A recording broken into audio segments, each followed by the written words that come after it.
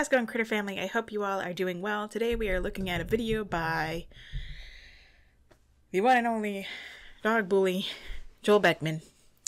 Somebody requested that I look at this video. It is titled, Rough Play Can Lead to Fights. Learn when, how, and why to stop rough play before it's too late. Now, one thing I will agree with him on is, yes, rough play and play in general can lead to fights. When, how, and why are very important questions to ask about, when it refers to stopping rough play. I don't ever recommend that you stop any rough play or interact with any dog in this manner, unless you're fighting for your life and this dog is not attacking him.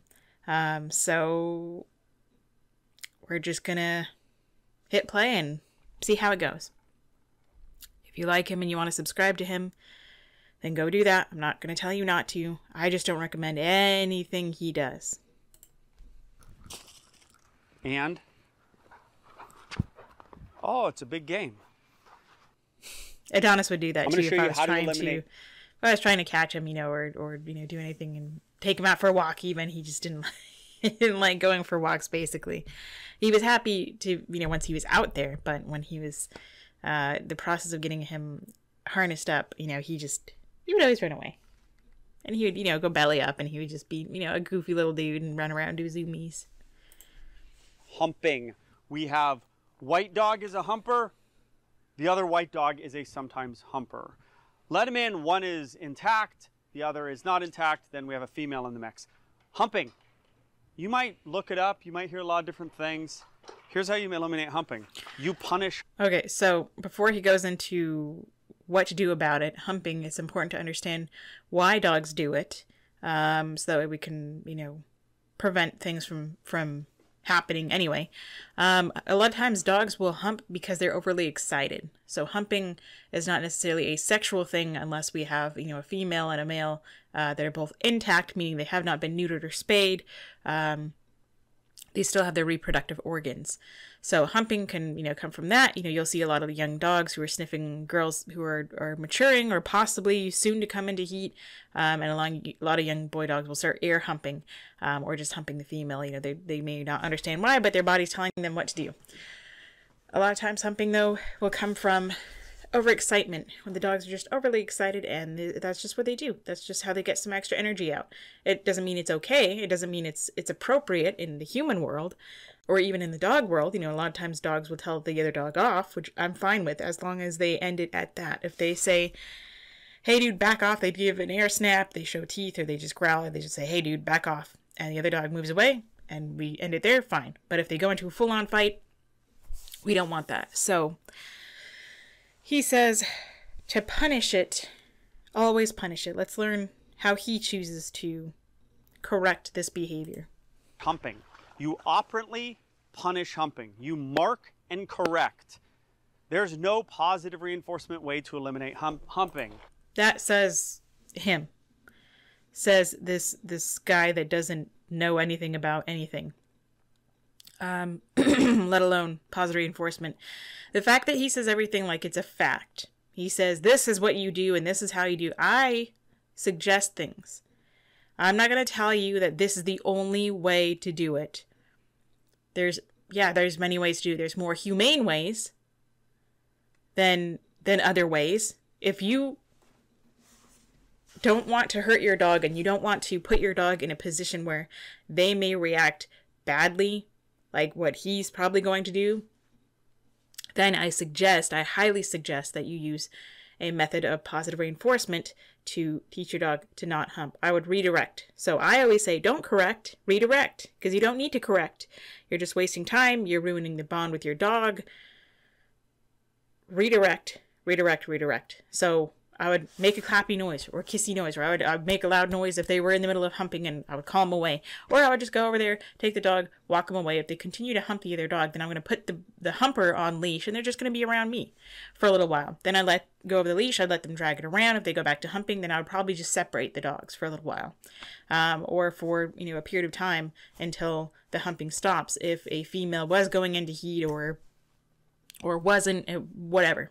Okay, that's how I would do it, is simply separate the dogs. That's how you can correct it, if you want to call it a correction. you separate the dogs. You don't have to do all this Neanderthal, macho guy nonsense that Joel is going to show you. You don't have to do that. But he says, you know, oh, you have to do this, you have to do that. There's no positive reinforcement way to stop humping. Yeah, there is. Separate the dogs. They will say, well, don't let your dog around other dogs.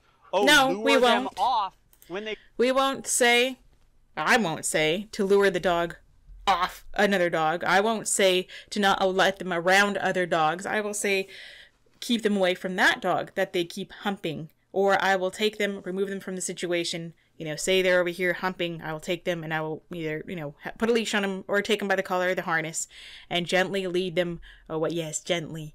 Lead them away over here, hold on to them for a second, and then let them go. If they go right back to humping, I'm going to put them on leash and they're going to come stand with me or sit with me, and we're going to be outside of this little play area. Go to hump. No, these are adult dogs. I am not doing redirection when there is a unwanted behavior. Then you're an idiot. Adult dogs still have the mindset of a puppy compared to the wolf, compared to their ancient ancestors. Their ancient ancestors that were like 25,000 years ago when they first started coming into evolution. They're always puppies. I don't care if it's a 10-year-old dog, a 12-year-old dog, a 22-year-old dog. They still have the mindset of a puppy, which is why we're able to manipulate them so easily. Pain involved in my mark and punish. I'm going to, when they hump and... Let me go back to... There's no pain involved in my mark and punish. I'm going to, when they hump, and we got to just get them in the mix, Carly. Well, it says that there's no pain. I mean, I'm not saying... we don't know that there's no pain. The dog cannot tell us if there's pain. I mean, just because they're not yelping. There's an emotional change when you correct them. And not correct or punish. It's punish. It's punishment. Like I said, if you want to call it a correction by taking the dog away, fine, it's a correction. You can't say that you're not causing pain. We don't know if you are, but you're scaring the dog. You could be causing pain, otherwise how else does it work? If you stop and you punish is to cause something. The dog finds dislike so much that they will stop a behavior, which is reinforcing. Humping is reinforcing in itself. So I either take them away and reinforce elsewhere, or I separate them to prevent that from being practiced and reinforced, or you punish. When they hump, I'm going to clap, which is a marker and a shocker. Then I'm going to grab the culprit, and I'm going to sit, or you are going to say, go do it again. Go hump the dog. That is the stupidest thing I've ever heard. Actually, it's not. I've heard much dumber things, but he says I or you. So he's telling you what to do. He's not saying this is what I do. I mean, yes, I would like to tell people, don't do this. Don't, do what I do. I'm just not going to do that. I will say I highly suggest, and I stand by it when I say don't do this, and I don't suggest you do this. Please don't. But everybody has their own mindset. I mean, I'm not trying to tell you that my way is the only way. The way I train is as humane as I can possibly be. And I get longer lasting results than what this dummy does. And it's not my way. I use positive reinforcement. It is a method I use. I didn't create it. But by him saying, you correct, and then you set them up for failure again. That's him telling you he's failed, and he wants you to be a failure just like him. So if you want to be a failure like him, listen to him. This until you see the behavior start to drop off, then you know it's working. And also, if only when you're around happens during this session or during this video, then I will address it on the video. Come on, guys. No humpers in the mix. You guys don't feel like humping. So see, that's the problem with the method he uses, which is punishment. I just call it compulsion. The method he uses relies on the dogs doing a behavior, which means he has failed to reinforce better behavior. So this right here, they're not humping, great, but he has to wait until they do, which is dumb. And people People pay him $2,000 a lesson for 1 hour for this joker to wait for a dog to practice a bad behavior just so he could correct it, so he could stroke his own ego and feel more powerful, versus rewarding these dogs and reinforcing the fact that they're not humping. This guy is a moron.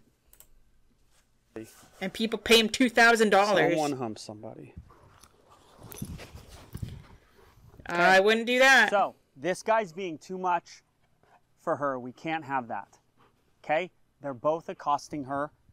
He has not humped. He has not been too much, being Bogey, the white one. There's two white ones. Biting at the neck, so we're going to let him know he can't do that. Now we're going to let him go, and we're going to say, go do it again. This is basically, this method is for any behavior we do not like. I grabbed him. I touched him. You are an absolute idiot, and you are dangerous. Okay, I'm going to straight up say, don't do this. Please don't do this. I try to be nice, but no, don't do this. Don't go grab your dog. Don't go grab a dog, especially a dog you don't know. Don't grab any dog like this. Stop doing this. Joel, stop promoting it. You're an idiot, and you're dangerous, and you're going to get a lawsuit if you haven't already at some point. I'm palming a basketball under the neck, and I held him there for a while because I think he was super obnoxious to her. If you want to become a dog trainer and help people with aggressive dogs, think about Don't listen to this guy. Do not listen to this guy. I don't care what he has to say. We're going to fast forward.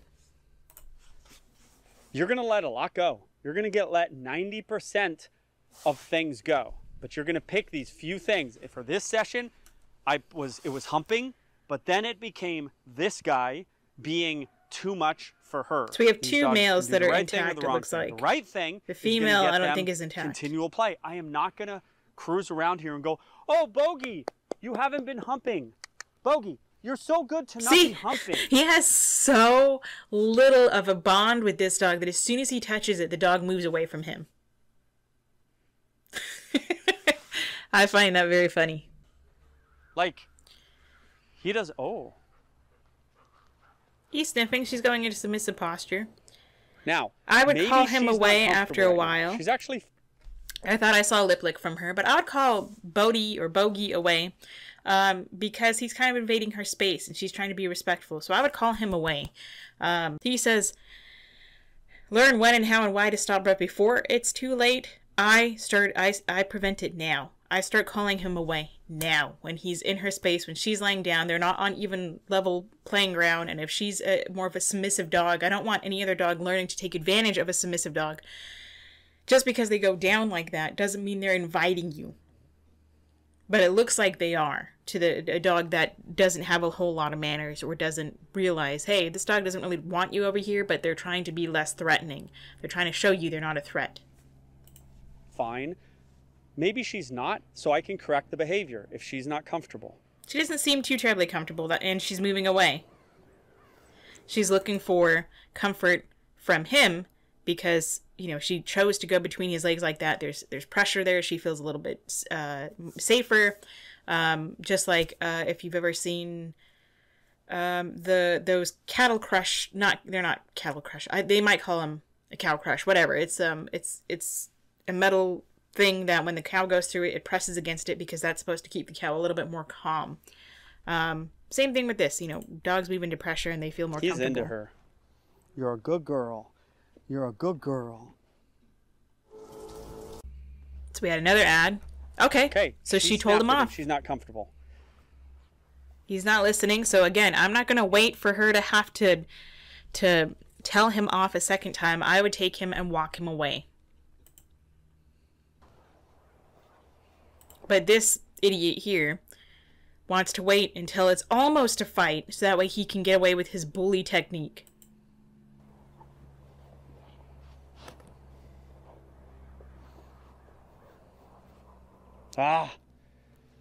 So, I mean, it worked out. He didn't have to go after the dog, but he's also a dummy because he's waiting for his moment of glory, which is failure. Missed. So, this, I get it. So she's saying she doesn't, I'm going to change the session at this point.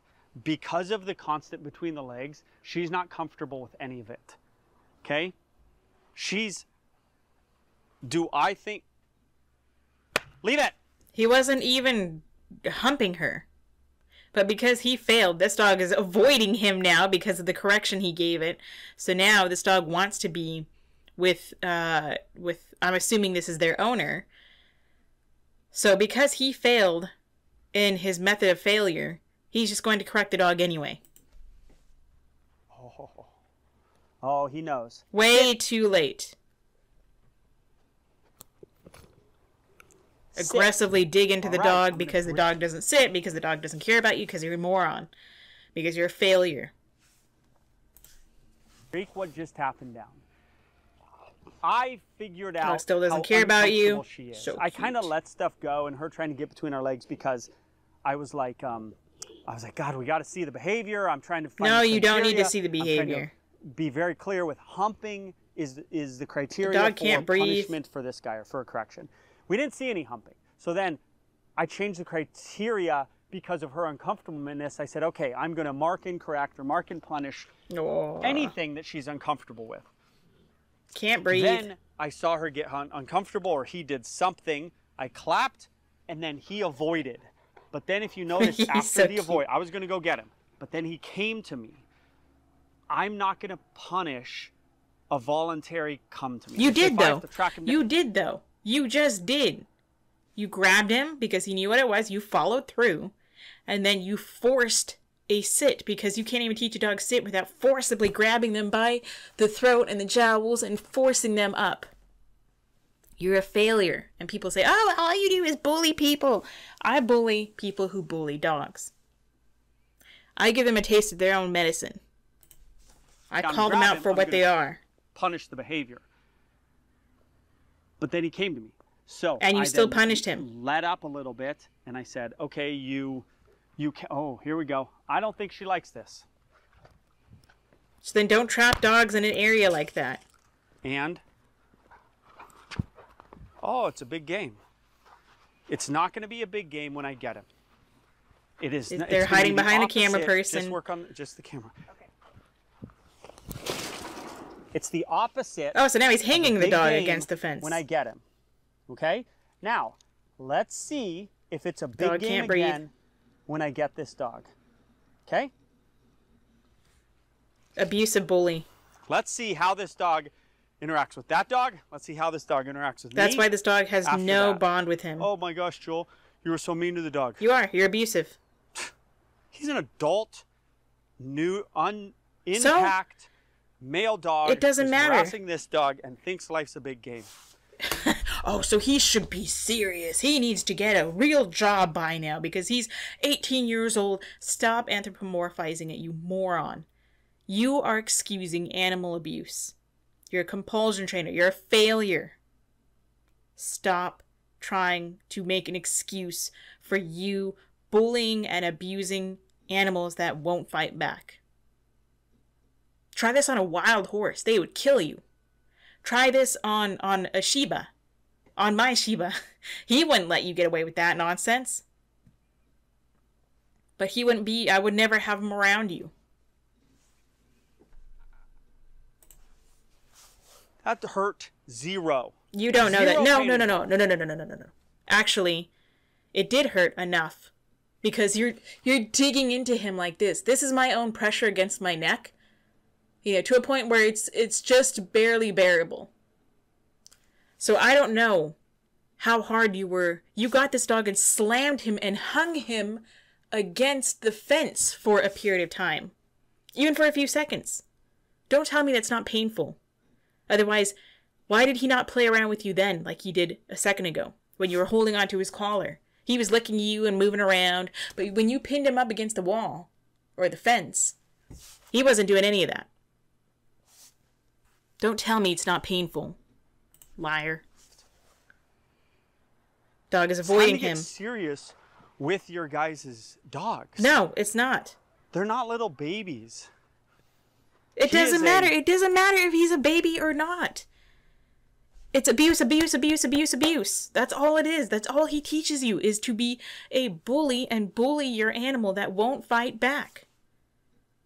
And he gets away with it, and he charges $2,000 an hour. I don't know what ungodly amount he charges for board and train.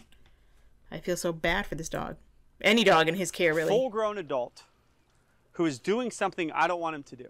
So that's not an excuse for you to go in and beat up and bully and corner a dog because they're doing a behavior that you're a failure. You don't know how to solve that without using violence. You're doing this. It's time to get serious, guys, and forget all the nonsense of what you've heard about. You don't think dogs are little babies. People don't think dogs are little babies, but they treat them like little babies.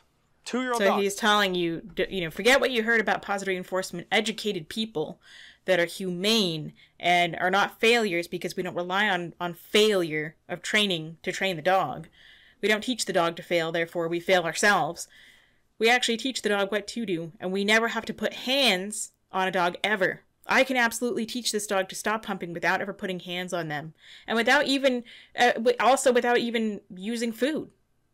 I can use toys. I mean, I can use my body. I can use other things. I'm not just stuck to just using food forever. If you have to use food forever, then you're failing the theory of positive reinforcement. That's what fading the lure is. That's what fading the treats out for real life reward is. So you don't have to use food forever. If you do, then that's great. I mean, with my Shiba, I used food all the time. I mean, it wasn't always there. Like it depended on the situation. But if I was teaching him something, then yeah, absolutely, I would use treats. I mean, he lived a great life, and we had a great bond. Something that this joker, will never understand. So I don't want to watch him corner this dog again.